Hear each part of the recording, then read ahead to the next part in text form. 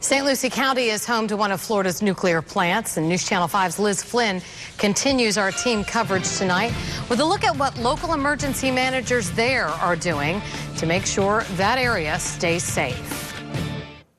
St. Lucie Emergency Management Coordinator Tom Daly has been watching the pictures coming out of Japan.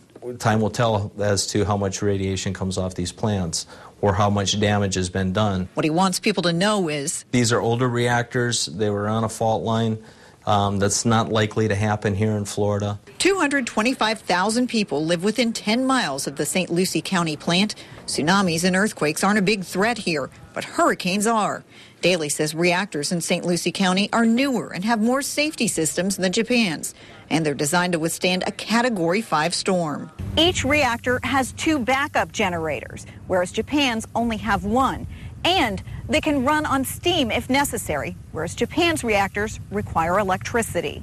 Even if the 2 units in St. Lucie lose all power and their backup generator power, they can still move water over the core. That's critical to preventing a meltdown. As an extra precaution, Florida's reactors are shut down ahead of any storm. FEMA evaluates St. Lucie's nuclear safety plan every 2 years, but the county practices it every year. We have to have evacuation plans to protect schools, hard to move populations like hospitals. Those plans would be carried out here by local, county, state, and federal government leaders in the St. Lucie County Emergency Operations Center.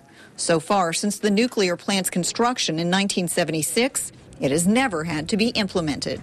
The St. Lucie County Emergency Management Coordinator says he hopes one thing everyone will take from this is how important it is to have a safety plan for natural disasters, emergencies, and accidents. That was Liz Flynn reporting.